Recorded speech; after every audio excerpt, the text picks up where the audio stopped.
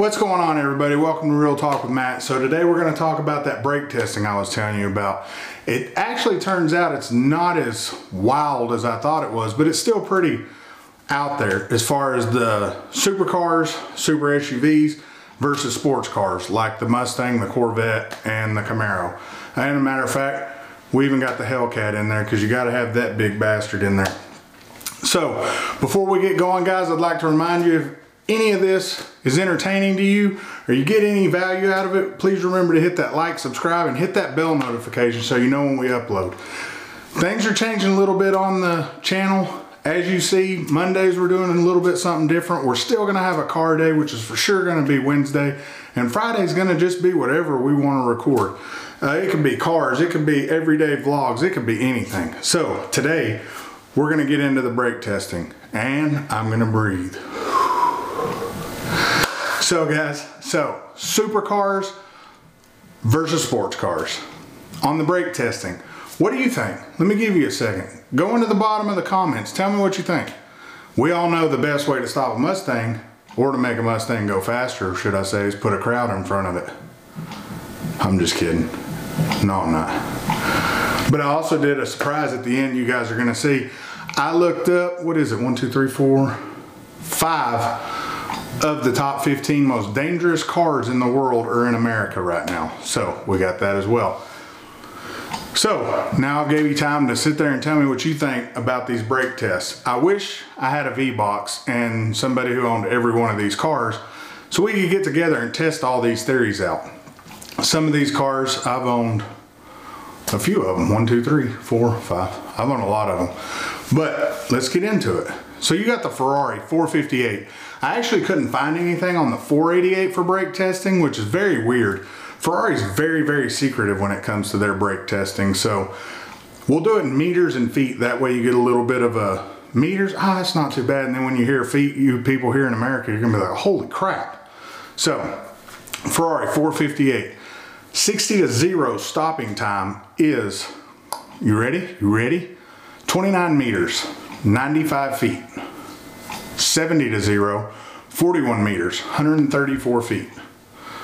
That's not that much. It's still almost a football, or a half of a football field when you get into the footage. So 720S, let's talk about the 720S. It's 28 meters, 92 feet, or that's 60 to 0. 70 to 0 is 40 meters, 131 feet. You guys wonder, I'm looking over here because I wrote it all down so I didn't have to look down this time. So now let's do a couple of the sports cars. I'm going to throw it out there for the top two. Let me look at it over here real quick. So the top two is actually surprising. Maybe not. You got the C7 ZR1. It stops in 28 meters, 92 feet. What's crazy is when you get into the American cars, the jump gets bigger on some of these cars when you get into the, like the Mustangs and the other things, and you'll see that. It becomes like 15 meters, 14 meters, versus the supercars pretty much stay steady within 12 meters of their 60 to 0 and 70 to 0. So it's pretty cool. But the ZR1 did 28 meters, 92 feet, 60 to 0, 42 meters, 137 feet. So that's not bad. That's supercar style, but the ZR1 in some aspects is considered a supercar. So we have that to look at too. So we got the next runner up over here will be the new Mustang GT500, and it was 30 meters at 98 feet, 40, that's 60 to 0. 70 to 0 is 43 meters, 141 feet. That's a lot. Okay, so see, you're starting to see that 13 meter jump versus the 12. Most of the supercars they're about 12, pretty on standard.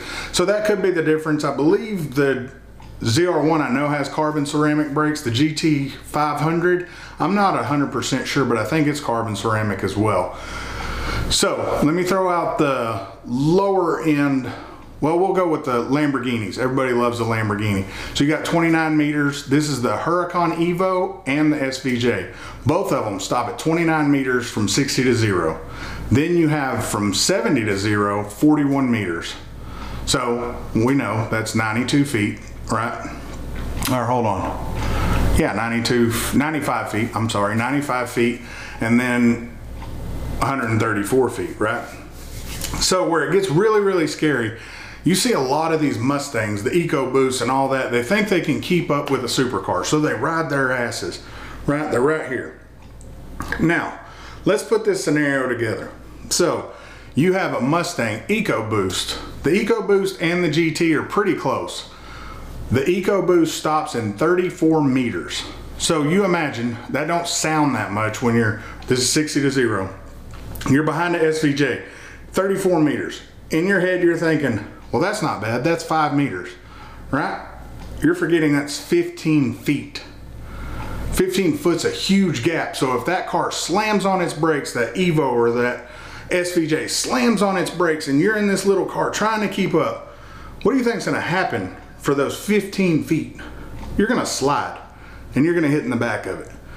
Now, here's where we get crazy, because the wing, the rear end of an Evo, the exhaust of an Evo, the exhaust of a Lamborghini SVJ sometimes costs more than the whole car you're gonna hit them with.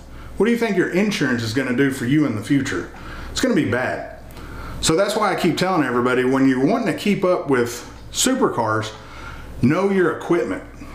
That goes for supercar owners as well, because there's some of the supercars that just don't keep up with the other supercars. When you hear it in meters, it's not that bad. But when you hear about it in feet here in America, it's pretty bad. 15 foot's a huge jump. I mean, that's bigger than a bedroom. Well, say a master bedroom. That's most people's driveways. So keep that in mind. You're trying to stop. When this car stopped, you're still sliding. So you're gonna eat the back of that car. Your car's not equipped. Your car, I'm not saying your car's junk, so don't take that out of it. Your car's not equipped to keep up with the supercar. If you're lucky enough to be going fast enough to keep up with that SVJ, chances are you didn't do the proper upgrades to your brakes to stop how that SVJ stops factory. So keep that in mind when you're doing your upgrades. Brakes are very important. So let's get out there with this one.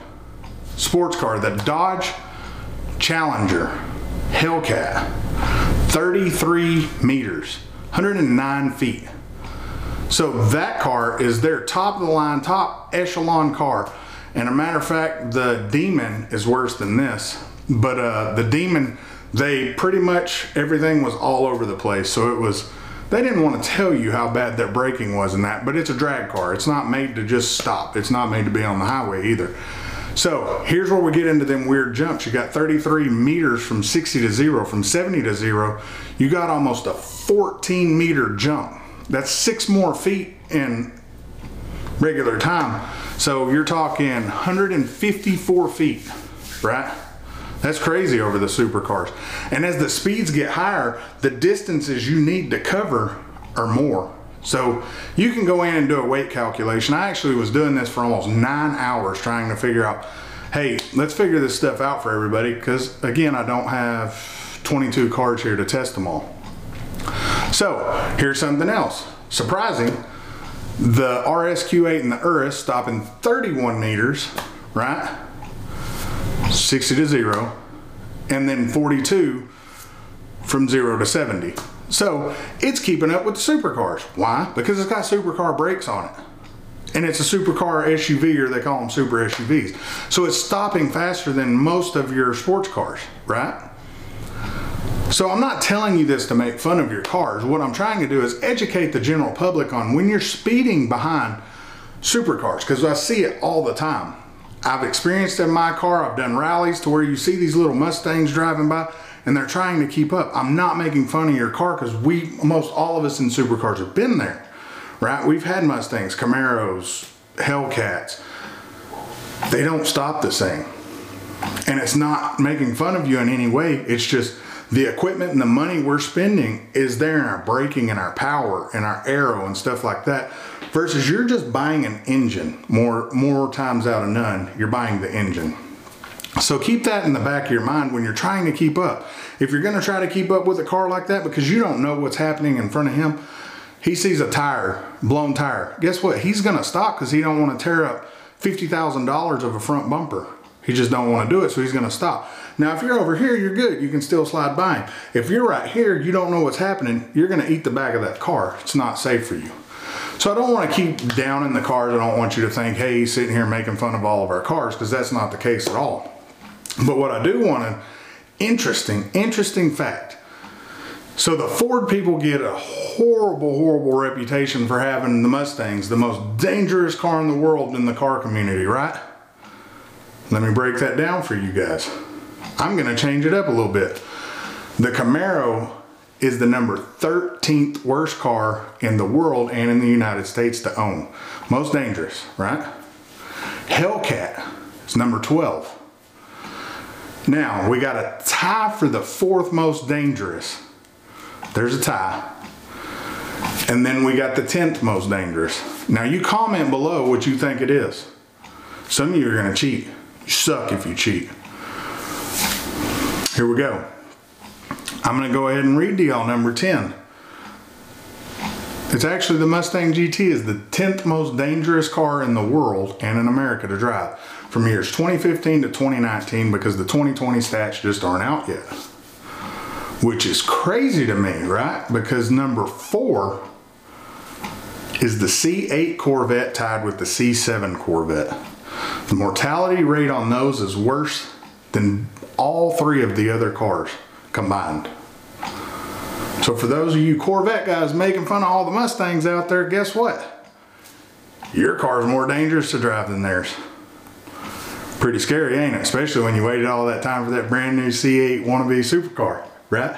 Right? But the most dangerous car of all is actually a Nissan. All the way up till 20 is mostly Nissans. So for those of y'all need to stay the hell out of them Nissans. Them bitches are dangerous. That's all I got for today, guys. I kind of want to go through that. Sorry, it's a little bit long. I'll cut it down some. I probably won't. I'm lying. But I spent hours and hours looking over this data, found a website that was pretty cool, went through all the data, looked up cars, and I have a ton more, but this is the ones I highlighted for you guys, just because I want you younger guys to be safe out there. It's not really I'm worried about a supercar. If you run into my supercar, I'm gonna replace it after it's probably totaled, because you hit the back of it and the back end costs $150,000. I've seen it, my R8. So I'm gonna replace it. I'm gonna be more worried about you. Chances are the safety in your car isn't as good as mine either. So I want you people to be safe. Why? Because I wanna see you get into the supercars. I wanna see you get into your next dream car.